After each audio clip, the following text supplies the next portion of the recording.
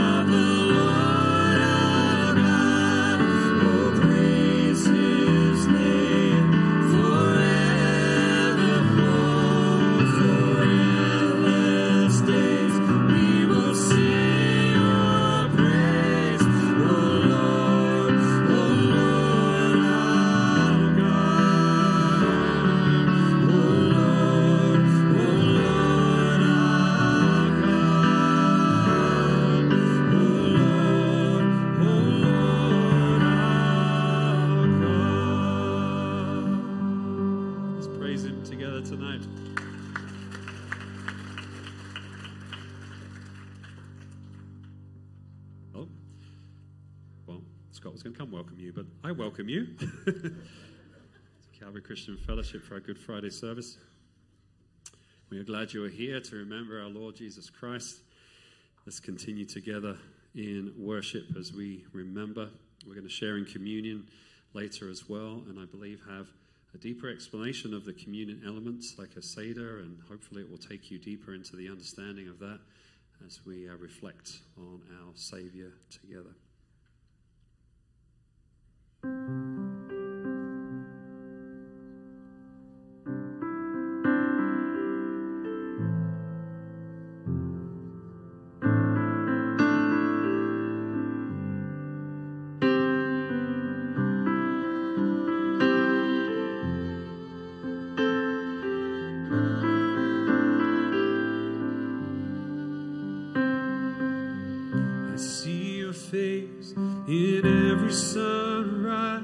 The colors of the morning are inside your eyes. The world awakens in the light of the day. I look up to the sky and say, you're beautiful.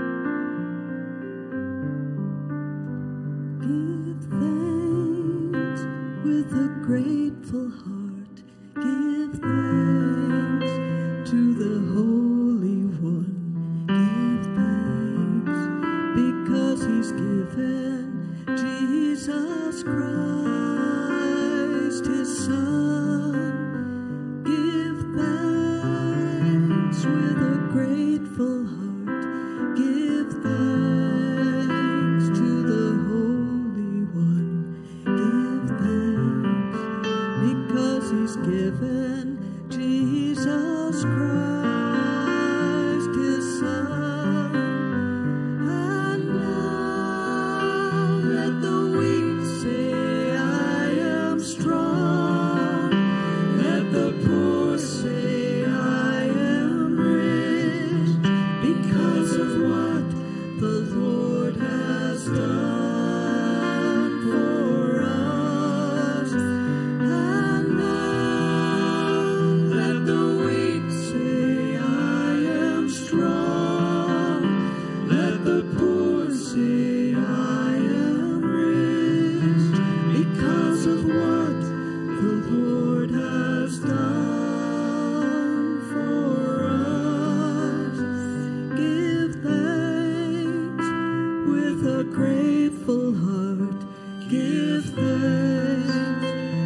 the Holy One give thanks, because he's given Jesus Christ, his Son.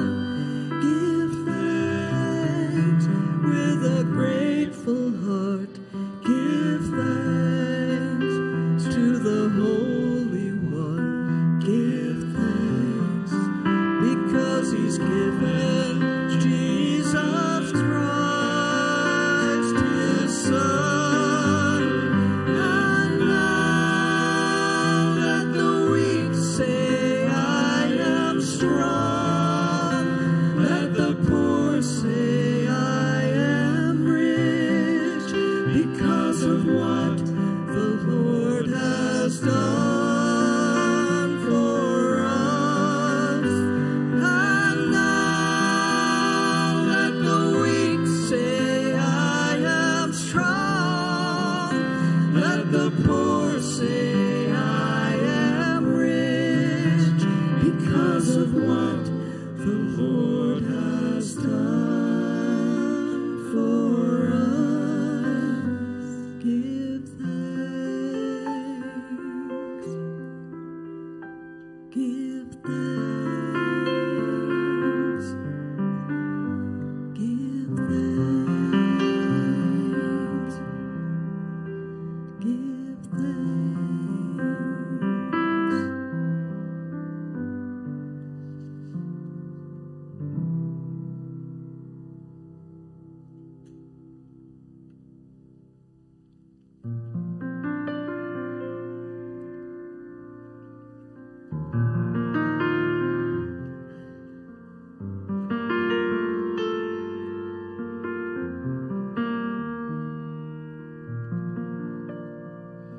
If my heart is overwhelmed and I cannot hear your voice, I'll hold on to what is true, though I cannot see.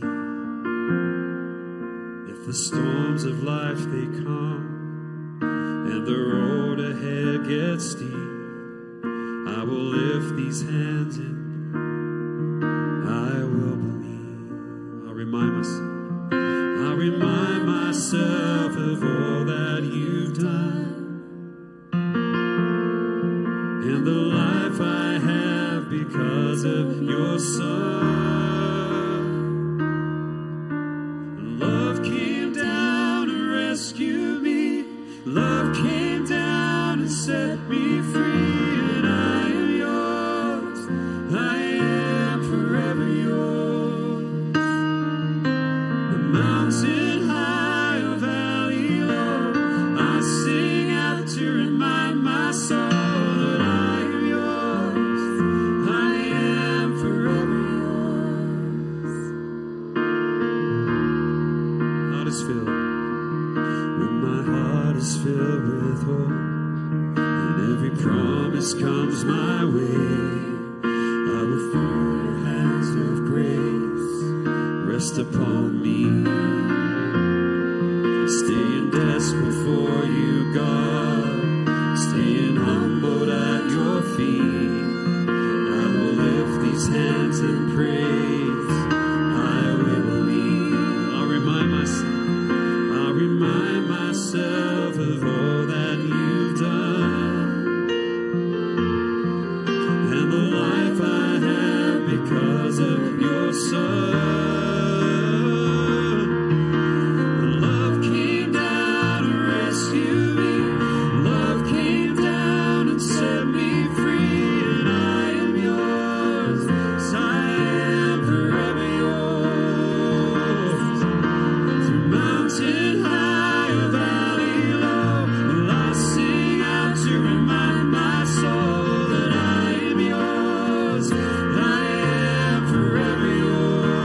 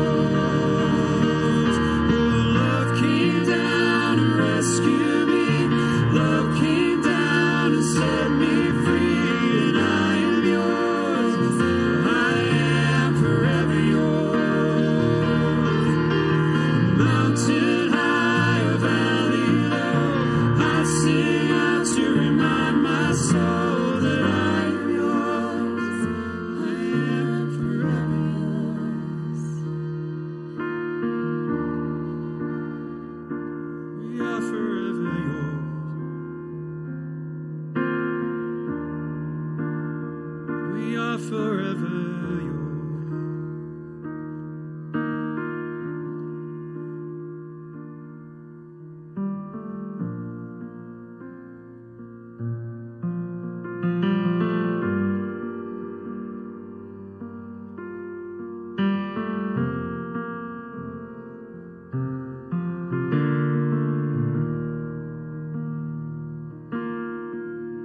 All my words fall short. I got nothing new. How could I express all my gratitude? I could sing these songs as I often do. But every song must end, and you never do. So I throw up my hands and praise you again and again. 'Cause all that I have is a hallelujah. Hallelujah. And I know it's not much. I've nothing else fit for a king except for a heart singing hallelujah. Hallelujah.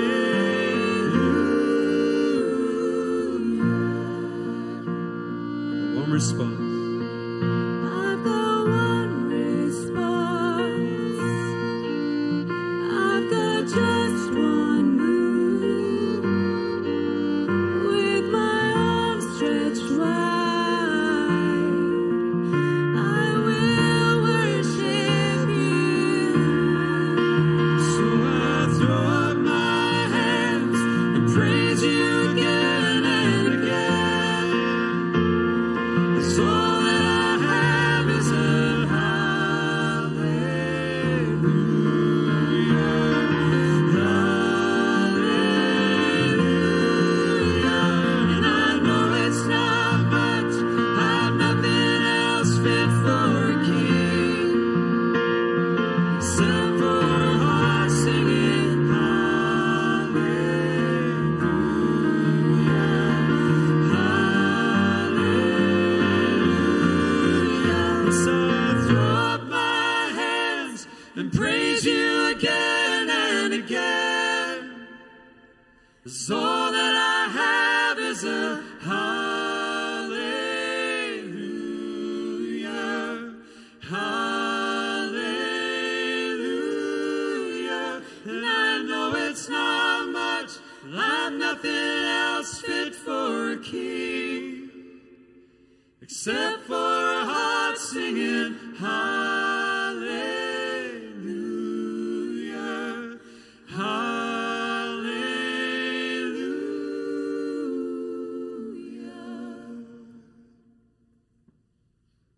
So Lord, we are humble before you. What can we bring to you? What can we give? The Lord of Lords, the King of Kings, the one true, living, holy God, we are humbled when we think of your humility, Lord Jesus. We worship you, Lord, in spirit and truth and in remembrance of what you did. Lord, we pray as we are here tonight, gathered together, Lord, open our eyes in fresh ways to the truth of who you are. We know it goes beyond what we can comprehend, Lord. But I pray you would speak to us tonight, refresh us. Maybe those who've walked with you for decades, Lord, that there'd be just a fresh,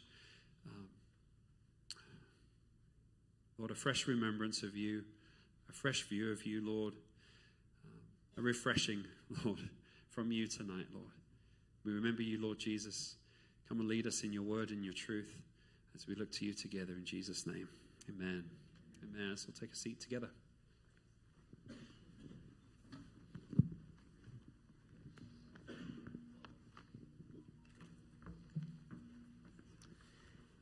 If you've got a Bible handy, turn in your Bible to the book of Luke, chapter 22. And while you're turning there, you know, it was many moons ago, right around Easter time in 1973, when I, as a non-believer, attended a Fellowship of Christian Athletes meeting at my high school, believe it or not. My football coach, who's also my physics teacher, ran the meetings, so I figured since my playing time and my grade needed all the help they could get, I'd show up for his gatherings. But I'll never forget that day. He read an article from the Journal of the American Medical Association on the physical death of Jesus. And I have to say, that was a real eye-opener for me. My view of Jesus and his suffering prior to that time was maybe like some of yours. The stained glass images, the waxwork carvings, the skinny Northern European-looking guy hanging up on a cross, maybe a couple of drops of blood, but not looking up and saying, well, I can handle it. But after hearing that Jesus was so savaged before he got to the cross, that you could hardly recognize who he was as a human being any longer, I'll tell you, I walked out of that gym that morning with a lot of questions on my mind. Probably the biggest question was, why did Jesus have to suffer like that? He seemed like such a good man. I was willing to concede at that point that he was a good teacher, and what a tragedy of history that he had to go through so much. But the answer to that question is not something that we should leave to human speculation. We will only get the answer to the question, why did Jesus have to suffer so brutally when he died on the cross? By revelation. That is, by letting Jesus himself explain what was going on to us. And in Luke chapter 22 tonight, this is a Good Friday service. The event we're going to be examining tonight took place on Thursday. And it was immediately leading into Jesus' betrayal and the events that would unfold. But it really gives us a good handle, not just on why Jesus had to suffer, but who Jesus really is and how much it means to have a relationship with him. And that's my prayer for each person here tonight, that we would walk out of this place on a Good Friday with a better and fuller understanding of the width and length and depth and height of the love of Jesus and who Jesus is, not according to culture, not according to tradition, not according to religion, but in reality. Luke chapter 22 and verse 14 begins with these words. When the hour had come, he sat down with his 12 disciples with him. Then he said to them, with fervent desire, I have desired to eat this Passover with you before I suffer. For I say to you, I will no longer eat of it until it is fulfilled in the kingdom of God. Then he took the cup and gave thanks and said, take this and divide it among yourselves. For I say to you, I will not drink of the fruit of the vine until the kingdom of God comes. And he took the bread and gave thanks and broke it and gave it to them, saying, this is my body, which is given for you. Do this in remembrance of me. Likewise, he also took the cup after supper, saying, this cup is the new covenant in my blood, which is shed for you. Now, in this brief passage, I believe we get the answer to that timeless question. Why did Jesus have to suffer in the way that he did? Well, the first reason I believe that we need to understand about Jesus suffering for us is to understand something about Jesus that sometimes can elude us. That Jesus cares about us personally. He not only cares about us personally, he cares about us on a level that is hard for us as human beings to wrap our minds around in many ways. In verse 14, we see this. Now, again, when the hour had come, he sat down with the 12 disciples with him, and he said to them, with fervent desire, I have desired to eat this Passover with you before I suffer. Now, notice the language that Jesus uses here. The New King James Bible that you may have in your laps or are familiar with talks about fervent desire here. I've desired to experience this with you. But the language in the original is incredibly strong. For instance, the word translated desire is the Greek word epithumia. It is the same word that is translated in most other places, lust. A very strong desire indeed. Now, in most cases, when we hear the term lust being used, we tend to think of it as something that leads us off the path, something that leads us into darkness, something that leads us into self-indulgence. But all it really means in its essence is a strong desire.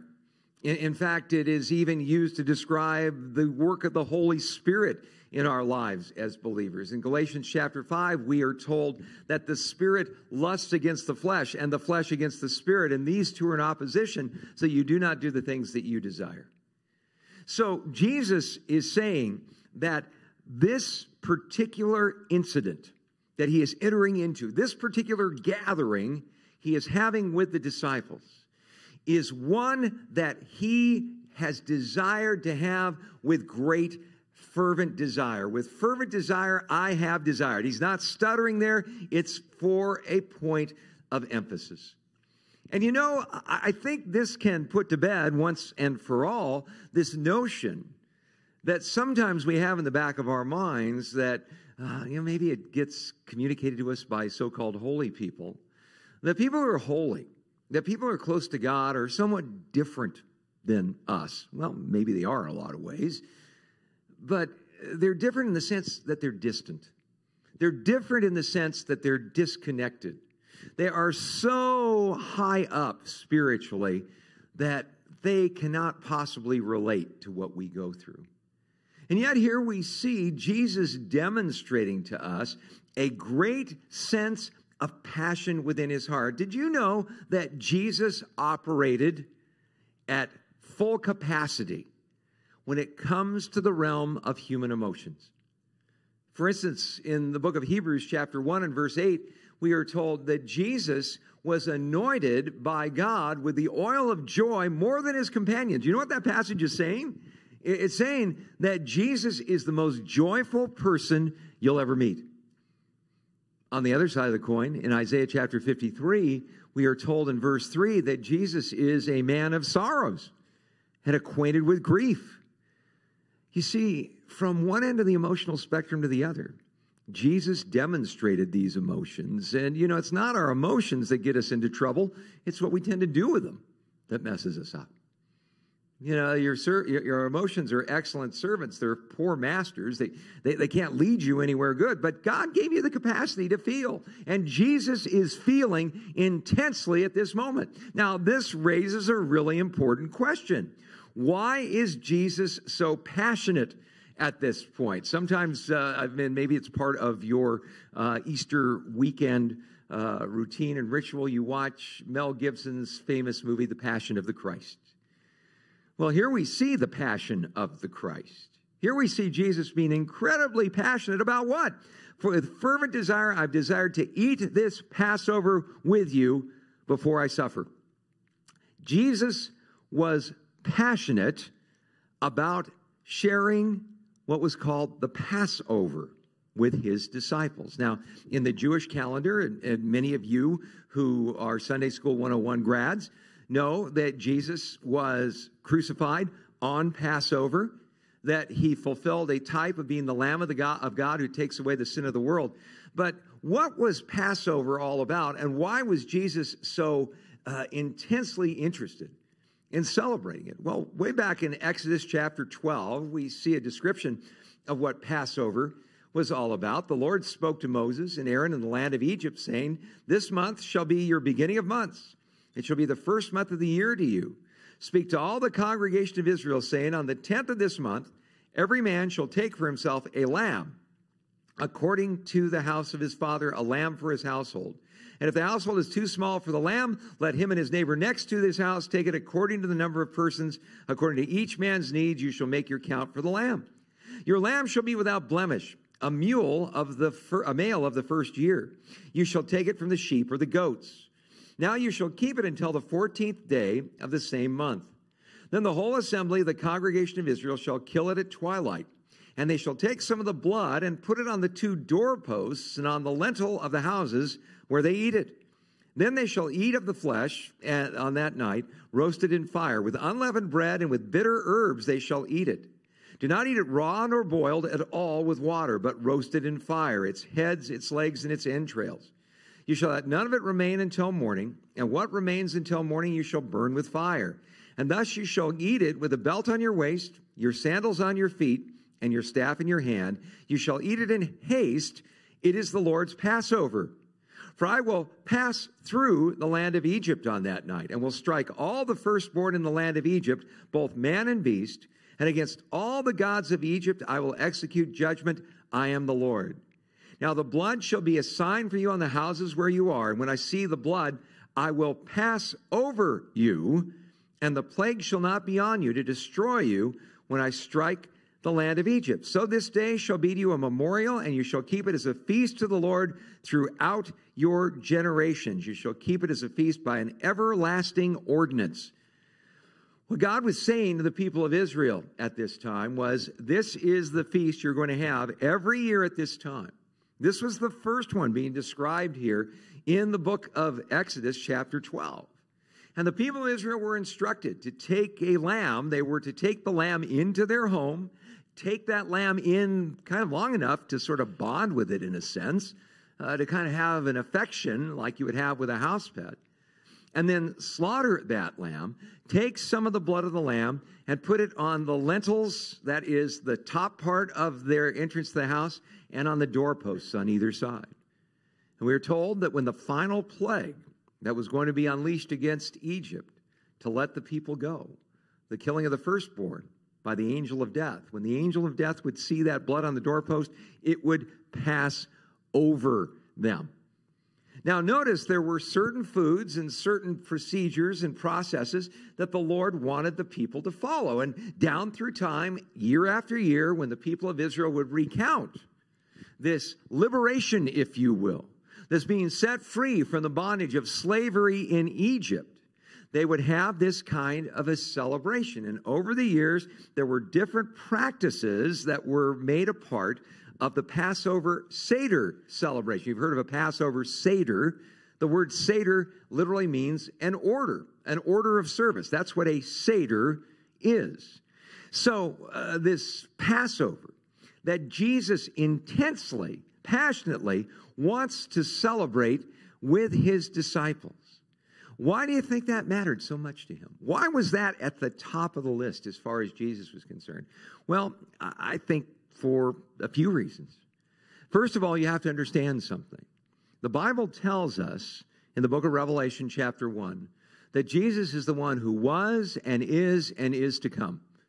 He is God. He has been there from the beginning. In essence, he was there when the first Passover was implemented. And when that first Passover was implemented, as we're going to see, there was more afoot than just a commemoration of the deliverance of 2.5 to 5 million people out of bondage in Egypt after 400 years. There was going to be a greater deliverance that this would foreshadow into the future. It would take 1,475 Passovers to get to this place in time we're reading about in the book of Luke here today. From the time Passover was implemented to the time that Jesus said, with fervent desire, I've desired to have this Passover with you. It had been a long time. And boy, sometimes, and I think this is a really important thing for us to keep in mind, when we think about God's plans for our lives, God certainly operates on a different timetable than we do.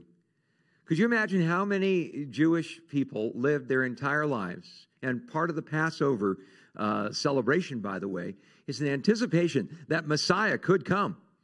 In fact, in the modern Passover celebration, they always keep an extra chair at the table for the prophet Elijah, in case the prophet Elijah comes to bring in the kingdom of God as the forerunner of the Messiah. Could you imagine how many generations came and went thinking, why don't you come now, Lord? You see the desperate circumstances we're in. Why don't you send your Messiah? Why doesn't Elijah come through our door at our Passover Seder? Boy, doesn't that sound familiar? We find ourselves, the more we see this world getting crazier and crazier all the time, and we say to ourselves, Lord, why haven't you come? What needs to happen? You know, again, the old saying is true. If the Lord doesn't come soon, he's going to have to apologize to Sodom and Gomorrah. But the bottom line, though, is this. God is patient, and he has his timing, and it's perfect. We are told that there's one main reason why Jesus hasn't come back yet.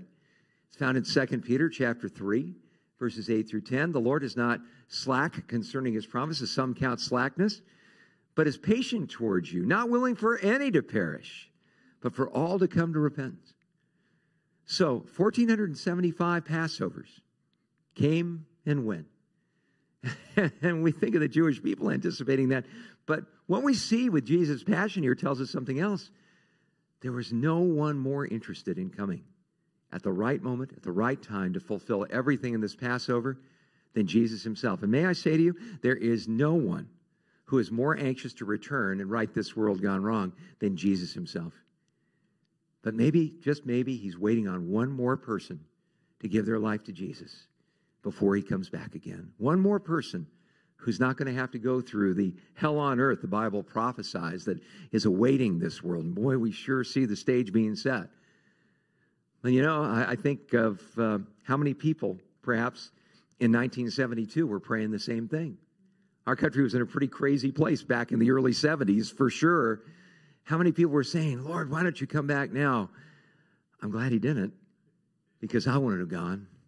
Maybe you wouldn't have gone either. Maybe you weren't even born then. I'm really dating myself here. But the bottom line is, at just the right moment, in just the right time, Jesus' passion, his overwhelming desire, with fervent desire, I've desired to eat this Passover with you. Now, what caused Jesus to be so amped about the Passover? What was it about this ritual that we see described in the book of Exodus that lit his fire so much? Well, there's an interesting insight into this that we find recorded in the book of Luke chapter 9. In Luke chapter 9, we see the description of one of the most cosmic events in Jesus' ministry. It was his transfiguration. And again, we see that when Jesus took two of his disciples up on a high mountain to pray, as he prayed, the appearance of his face, this is Luke chapter 9 and verse 28, his face was altered and his robe became white and glistening. And behold, two men talked with him, who were Moses and Elijah, who appeared in glory and spoke of his decease, which he was about to accomplish at Jerusalem. Now, there's so much we could get into as far as this Mount of Transfiguration revelation of Jesus. His face shining like the sun in its brilliance, his clothing as white as lightning. Suddenly, Moses and Elijah show up. And we were told they were discussing something very interesting with Jesus, his decease. Do you know that in the original language, in Greek, the word decease is really interesting. You know what it is? It's the Greek word exodon. We get our term Exodus from that. Now, I would have loved to have been a fly on the pine tree on that high mountain, listening to Moses and Elijah and Jesus describe his exodon.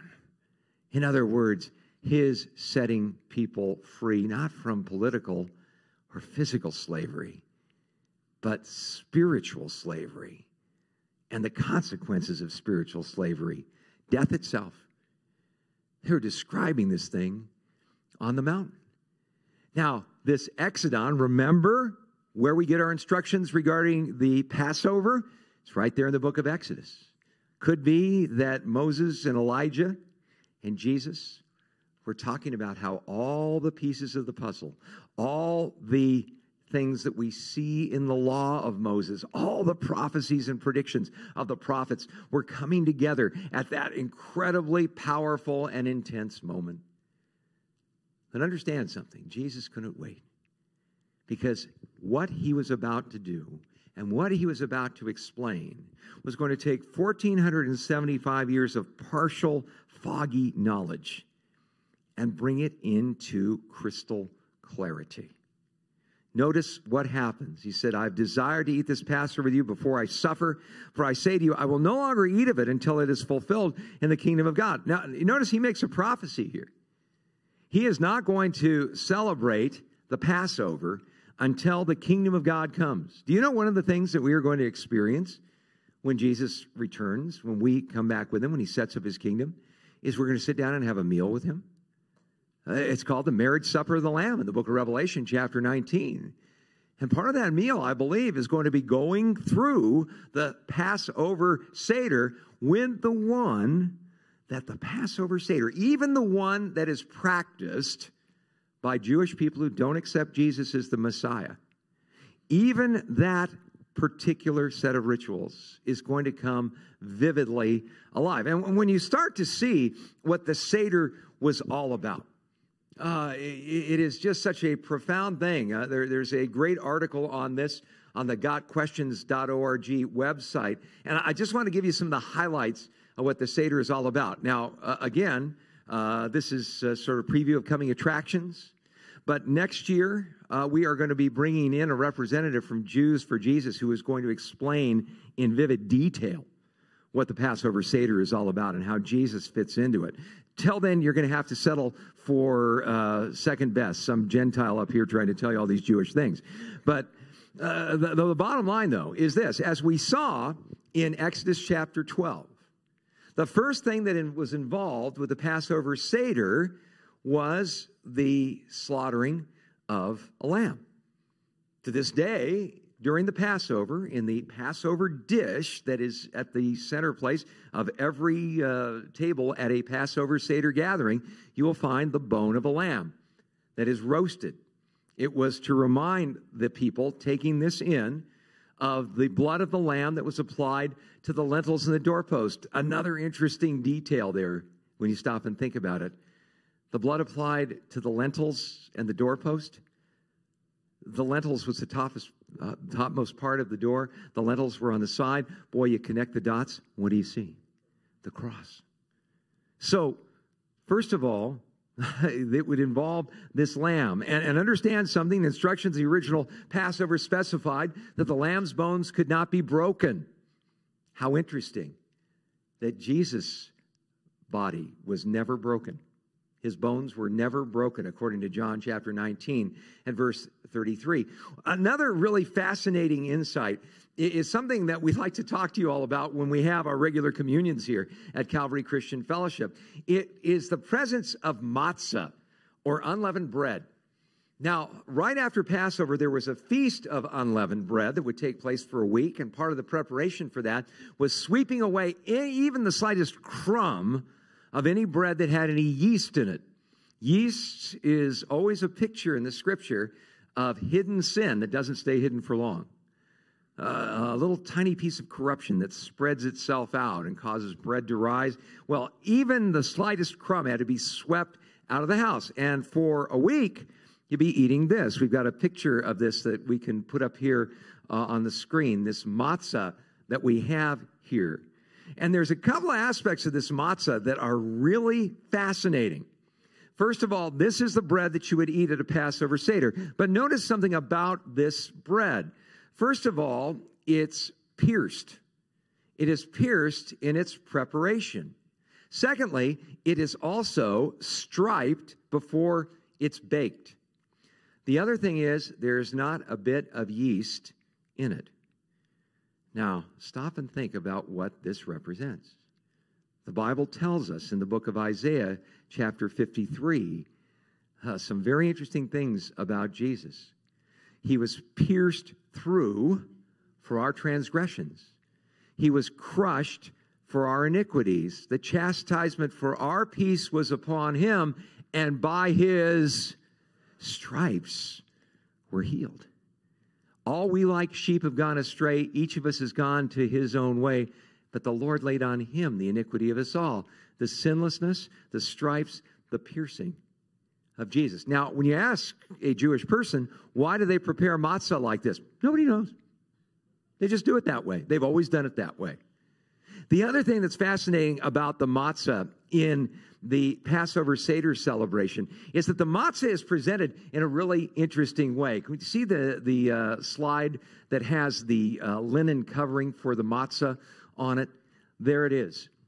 This is referred to as an echad, believe it or not. Now, the word echad, along with giving you a great opportunity to spit and clear your throat if you want, but the word echad in Hebrew means one. It is a word for oneness. Now, there's two words for one in Hebrew. One is the word yakid, which means one, and only one. My matzah is falling apart on me. But it means one and only one. But the word echad is different. When God said to Adam and Eve that the two shall become one flesh, he uses the word echad, because echad refers to a oneness that is composed of more than one part. When the people of Israel came back from scouting out the wilderness, and they had one huge bunch of grapes. That was one huge thing of grapes, but the word they used to describe it wasn't yakid, it was echad, because it was a bunch of grapes, one bunch of grapes. Now, how fascinating that this word echad, or oneness, is used in the Passover Seder, because you see this kind of package, this kind of protecting sort of thing here. It has a huge, huge part in the Passover Seder. In the Passover Seder, as you see in this picture, 3 pieces of matzah are placed inside 3 compartments in what is called the echad. The fascinating thing is this. Many Jews today say, well, why do they put 3 matzahs in the echad? Well, some say that it represents Abraham, Isaac, and Jacob. But the very fascinating procedure that is involved here is something that really can stir us up. This echad, this one in Hebrew, is a bag with 3 chambers. 1 piece of the matzah is placed into each chamber of the bag. The matzah placed in the first chamber is never touched, never used, and never seen. The second matzah in the bag is broken in half at the beginning of the Seder. Half of the broken matzah is placed back in the echad. The other half, called the afikomen, is placed in a linen cloth. That linen cloth is then hidden somewhere in the room, and the children get the opportunity to search for it later in the Seder service. The third matzah in the bag is used to eat the elements in the Seder plate. Well, the meaning of this ritual is kind of hard to miss when we start looking for clues in the New Testament. It is a picture of the doctrine of the Trinity. Because you have an echad, you have one container, if you will, with 3 places for the matzah, if you will. One of these, right, the first matzah remains in the bag throughout the Seder. It represents Ha'ab, the Father, who cannot be seen with human eyes. The second represents the second matzah, the broken one, represents Haben, the Son. The third represents Ruach HaKodesh, the Holy Spirit, who dwells within us. The reason the middle matzah is broken is to picture the broken body of Jesus.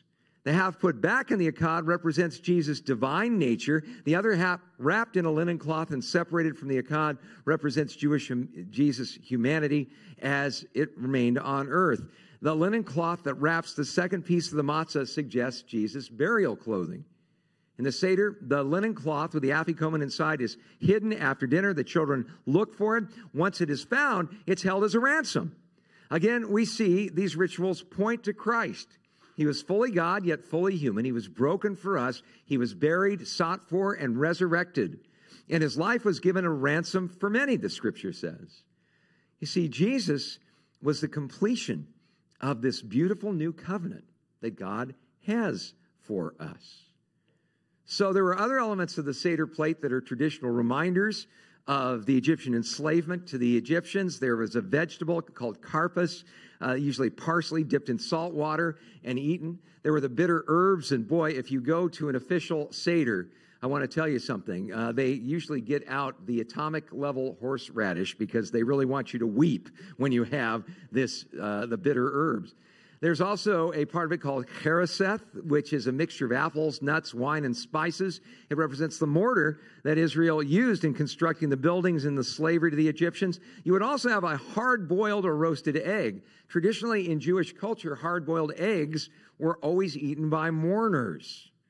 Then there were 4 cups of wine used at various points in the Seder. This is really important to understand because you will never see communion the same way after you see this. The first cup is called the cup of sanctification, or the cup of holiness. The second is the cup of judgment. The third is the cup of redemption. And the fourth is the cup of praise, or the cup of joy, as it's known. At the Last Supper, notice what Jesus does here. Verse 17 of Luke 22 says, "Then he took the cup and gave thanks and said, 'Take this and divide it among yourselves, for I say to you, I will not drink of the fruit of the vine until the kingdom of God comes.'" Well, people say, well, that was Jesus doing the first communion. No, it wasn't. That was Jesus beginning the Passover Seder with the cup of sanctification. In other words, God's people are going to be set aside to have a special living relationship with Him. From that time onward, we see Jesus leading like a good rabbi His followers through the whole Passover Seder ceremony. And He took bread and gave thanks and broke it and gave it to them and said, "This is my body." Now notice, He took bread and He broke it. Remember we talked about the afikomen? Where did it come from? It was the second piece of bread in the echad taken out and broken, with half of it being put back. This picture of Jesus' divine nature as God and His human nature being willing to be broken for us. But notice he took bread, gave thanks, and broke it and gave it to them, saying, "This is my body, which is given for you. Do this in remembrance of me." Likewise, He also took the cup after supper. Now, the supper is referring to the Passover Seder celebration. The Seder celebration is over at this point, and now Jesus is going to do something very profound. He took the cup after supper and said, "This cup," after going through all of the cups of the Seder, "this cup is different from any other cup you've ever had." And remember something, the disciples are thoroughgoing, good Jewish boys. They had been to many, many Seders in their life. They understood the routine. They understood the ritual. But now Jesus is changing the ritual. There's another cup that has entered into this process here. He took the cup after supper and said, "This cup is the new covenant in my blood, which is shed for you." Now, do you realize what a mind-blowing statement that is? Jesus said, "This is the new covenant." Who had the right to make covenants with God's people? Only God. Only God could do this. What covenant was Jesus speaking of here? Well, in the book of Jeremiah, chapter 31, we see this predicted.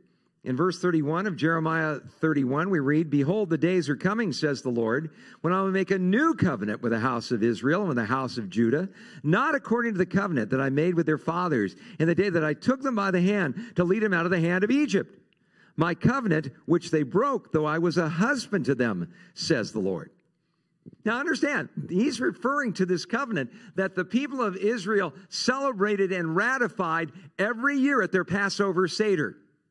They were reminded of the goodness of God and how He delivered them from slavery and bondage, but they were also reminded every year of their incredible lack of faithfulness to the covenant they had made with God. But God, through the prophet Jeremiah, said, "I'm way ahead of you guys. I understand you didn't keep my covenant. But this is the covenant that I will make with the house of Israel after those days, says the Lord." Who's making the covenant? The Lord. "I will put my law in their minds and write it on their hearts. I will be their God, and they shall be my people. No more shall every man teach his neighbor and every man his brother, know the Lord. For they shall all know me, from the least of them to the greatest of them, says the Lord. For I will forgive their iniquity, and their sin I will remember no more." Do you understand the mind-blowing thing that Jesus was saying to His disciples? What He's saying is, I'm making this covenant with you. Right now, at this moment, the new covenant begins. The covenant that can not just take away your sins and give you cleansing from all of the promises and all of the failures to keep the promises that the people had made under the old covenant. Not just forgiveness of sins. God says, I'm going to do you one better. I'm going to give you a brand new heart. And this is how you receive it. By putting your faith and trust in God's ultimate Passover lamb. See, that's what communion is all about. You know, sometimes I think we get so used to a routine. We have communion here the first Sunday of every month, and woe be unto you if you don't have communion on that first Sunday of the month. There's people like, well, you know, we're not into routines and rituals, but where's my communion? I don't know what I'm going to do with it. It's not having communion every month that matters. What really matters is you understand what that communion represents. Stop and think about that word for a second. Communion. What does that mean? Communing with God. Connecting with God, the true and living God, the holy God, the one who is perfect and pure and all-powerful, who if he were to reveal himself in his reality right now. You talk about Jesus with his face shining like the sun in its brilliance, his clothing like lightning. That would probably cause everybody in this room to pass out. But stop and think of what this is saying. Because of what Jesus is doing, we can have connection with God. We can have fellowship with God. We can have friendship with God. All that separates us from God, taken away by the Passover lamb. As John the Baptist said when he saw Jesus coming toward him, the Lamb of God who takes away the sin of the world. And I want to tell you tonight, that's your sin. That's my sin. That's the sins of all mankind, because Jesus was not only a perfect man, laying down his life on the cross, but he was also fully God. And because he was fully God, his sacrifice is of eternal value. Past, present, future, every sin ever committed, paid for. All we have to do is put our faith and our trust in him. So when we take communion, and we're going to do that right now, when we take communion, what we're doing, in a sense, is an acted out sermon. You get to preach a sermon, if you will, by your gesture here tonight. It's not that somehow magically this bread becomes the actual body of Jesus, although some churches teach that. What matters is understanding what this represents. What matters is understanding what lengths God was willing to go to pay the price for your sins and for my sins. That Jesus died for you personally. And when you take this bread, what you're saying in the act of taking this bread is, I'm entering into this covenant with you, Lord. I believe that you have provided a way for me to have forgiveness of sins and fellowship with you. And by taking this bread, I believe personally you died for me. You were striped, you were pierced, your holy, sinless life laid down for me. That's what that means. And if that's not what this means to you, then don't take communion. Because this is only for those who've taken God up on his offer of forgiveness and entering into life, paid for by the Lamb of God, who shed his blood, and yet not a single one of his bones were broken. When you take the cup, what are you doing? You are, in a sense, ratifying the fact that you are entering into that connection, that covenant, if you will. You've read the terms in Jeremiah chapter 31. Here's the condition. You put your faith and your trust in Jesus, and you believe he shed his blood for you. The Bible tells us that without the shedding of blood, there's no remission of sins, because the life of the body is in the blood. It cost Jesus his life to forgive you your sins. And so when you drink that cup, please, whatever you do, don't just do it because everybody else is doing it. Don't do it because you've always done it. But when you take that cup, what you're saying is this: I believe your promise, and that your promise never fails, Lord. I believe that you are a God of your word. And when you say I'm forgiven, I'm forgiven. When you say I have eternal life, I have eternal life. When you say I've been adopted into your forever family, I believe that. And you literally signed that agreement in your blood. As you drink that cup, you remember the awesome price Jesus was willing to pay. And it kind of comes back to that day in 1973 when I walked out of that gym. Why did he have to suffer so much? Because there was no other way to save us. There's a lot of people in this world, a lot of people say, well, you know, whatever floats your boat, whatever way you want to follow to God, that's great. Just be sincere. But if sincerity was all that mattered, and it really doesn't matter which way you take, we're all going to get there eventually anyway. Can I ask you a question tonight? Why did Jesus have to die? He died because there was no other way to save us. That's why he said, I am the way, the truth, and the life. No one comes to the Father but by me. When you take that bread, when you drink that cup, think about what you're doing. Because Jesus is psyched about this relationship. He's passionate about this. Are you passionate about this amazing relationship with God Jesus has made for us with his own body and his own blood?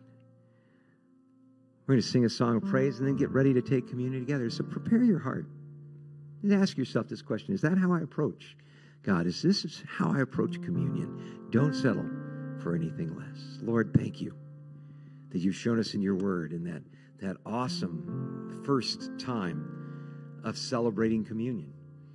What communing with you, connecting with you is all about, and the awesome price that was paid. And 1,470 Passover Seders were celebrated until it all came together. Your Exodon, you're setting us free from sin and self and Satan, from death itself, paid at such a price.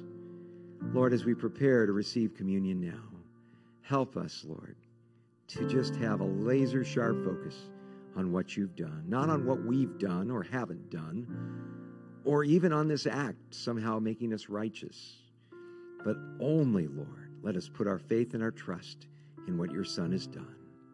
May we have a brand new way of looking at communion, your covenant, your new covenant, written on our hearts. In Jesus' name, amen. Let's prepare for communion.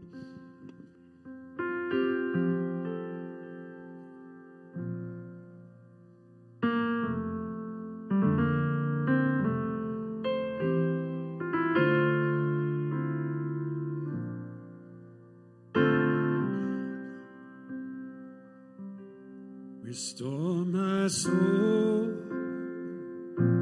revive my heart, renew my life in every part, reveal to me what sin remains, then lead me to the cross again. Restore my soul. Restore my soul. Revive my heart.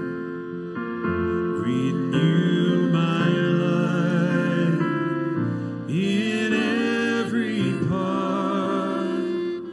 Reveal to me what sin remains, then lead me to the cross again. At the cross. At the cross, I'll find the way to live the life your hands have made. So find me there, Lord, and help me stay in true surrender with you, my Savior.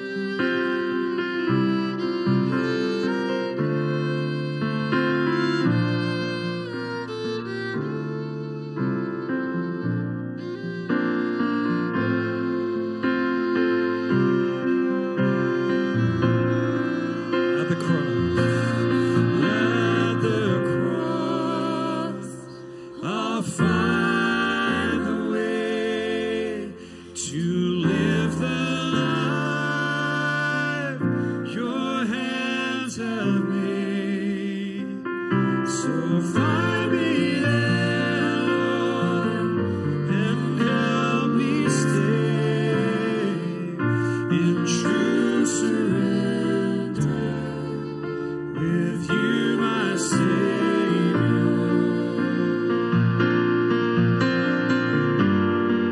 At the cross,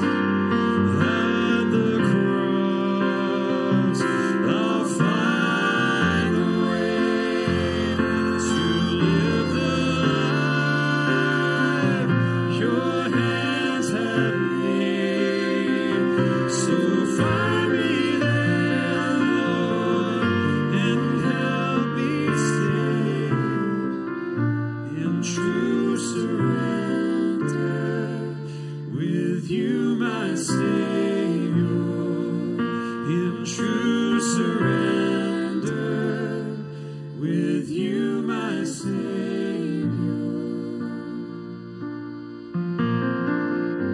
Restore my soul. Restore my soul. Revive my heart. Renew my life in every part. Reveal to me what sin remains, then lead me to the cross again.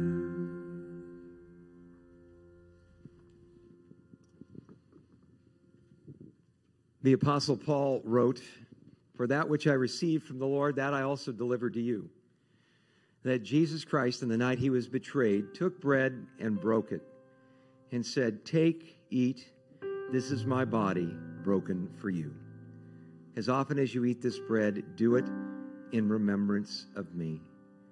Let's take this bread and remember the awesome sacrifice of Jesus.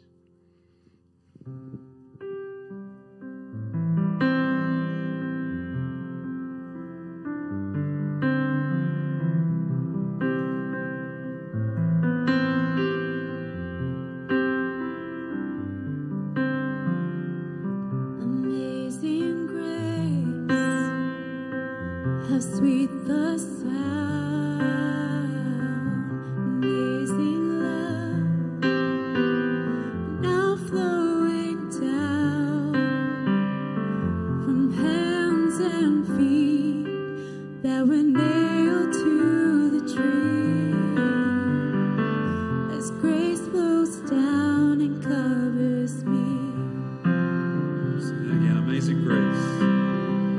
Amazing grace, how sweet the sound. Amazing love, now flowing down from hands and feet that were nailed to the tree. His grace flows down and covers me. It covers me.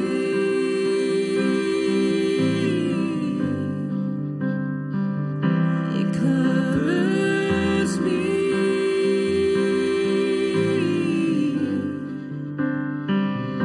It covers me.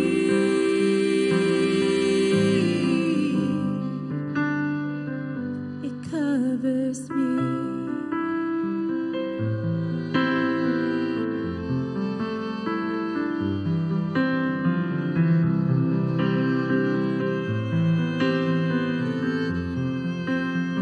Amazing grace. Amazing grace, how sweet the sound. Amazing love, now flowing down from hands and feet that were nailed to the tree. As grace flows down and covers me.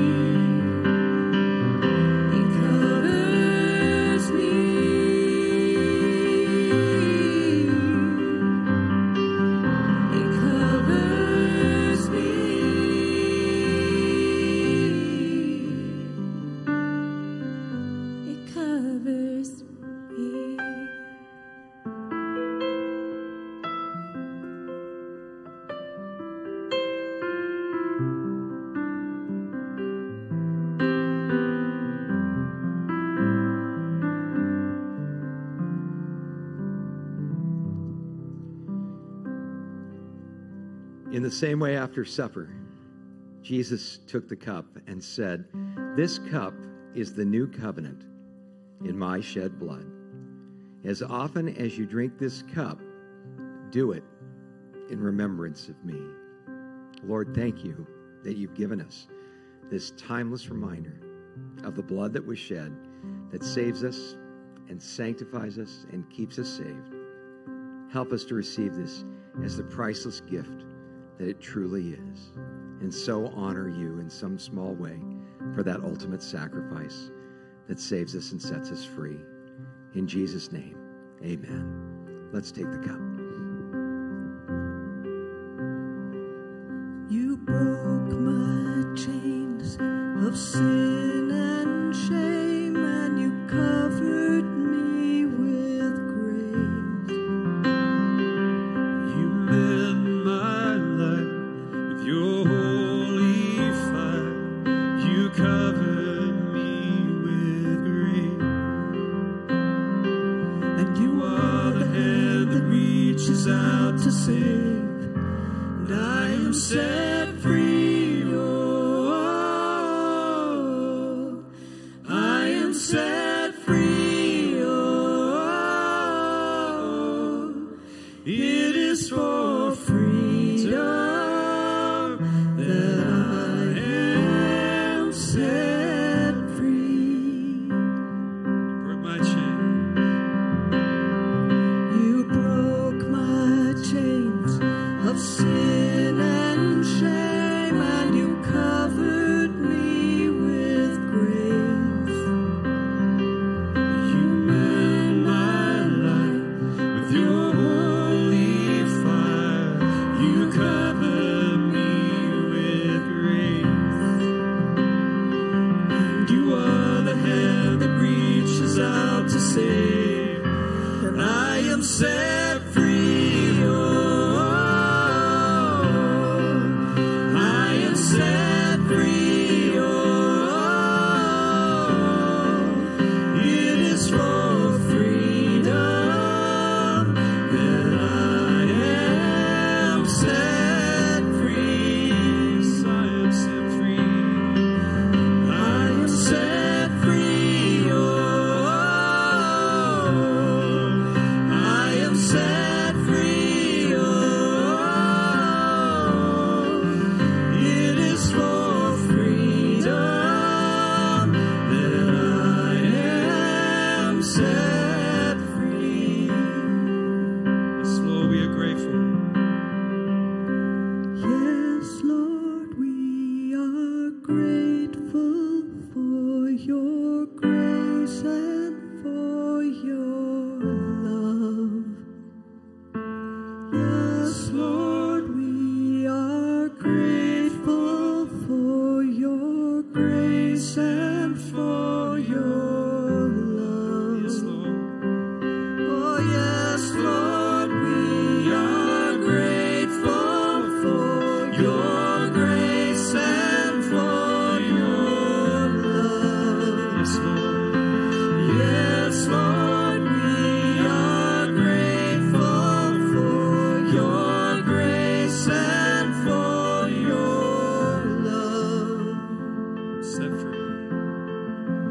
I am set free. Oh, I am set free. Oh, it is for freedom that I am set free. Yes, I am set free. I am set free. Oh, I am set free. Oh, it is for freedom that I am set free. So awesome. And we are so grateful that we've had this chance to remember the sacrifice of Jesus on our behalf. But your word says that if he had stayed in that tomb, then our faith is useless. We're still in our sins. If Jesus isn't risen, we are above all men most to be pitied. But now you have risen from the dead. And Lord, we look forward to anticipation, celebrating on Sunday that amazing event in history that changed our lives, changed this world, changed the universe forever, the empty tomb. So Lord, we pray that as we leave this place and even as we go about our day tomorrow, we would be preparing our hearts for you anew and afresh to be able to speak to us your life-changing truth that Jesus is risen. He is risen indeed. Thank you, Lord, for this blessed hope we have. In Jesus' name. And all God's people said, Amen. God bless you. Remember, 6:30 for our sunrise service. Don't worry about the weather. We've already made plans to move it here inside, which some people are kind of like because it'll be a little more comfortable. So 6:30 a.m. for the sunrise service, 9 o'clock for our second service. Still time to invite a friend on out and let them be touched by the love of Jesus this year. Let's pray for a great harvest that God is going to accomplish in our midst. Let's join together one last song of worship.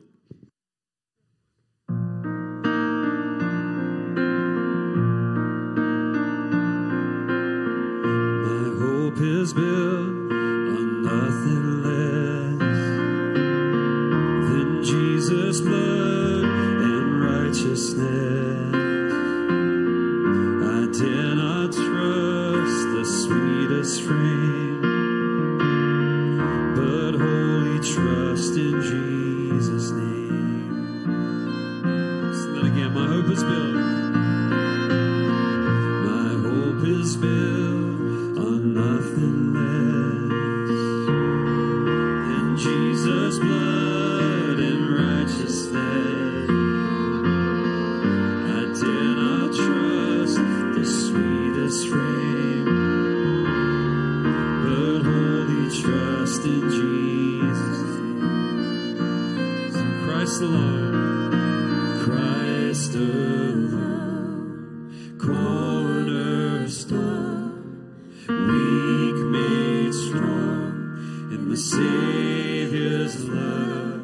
Through the storm, He is Lord, Lord of all.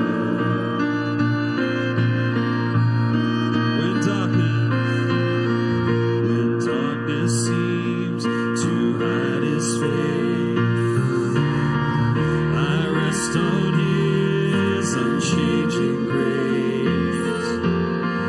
In every high and stormy gale, my anchor holds within the veil. Oh, my anchor holds within the veil. Oh, Christ alone, cornerstone, weak made strong in the Savior's love. Through the storm, He is the Lord of all.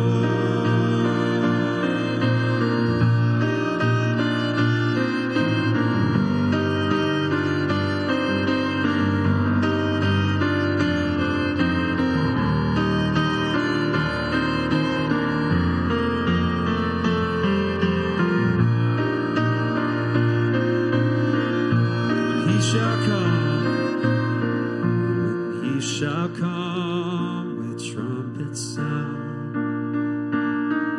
Oh, may I then in Him be found, dressed in His righteousness alone, faultless to stand before the throne. So Christ alone, Christ alone, cornerstone, weak made strong in the Savior's love. Through the storm, He is Lord, Lord of all. Oh, Christ alone, cornerstone, weak made strong in the Savior's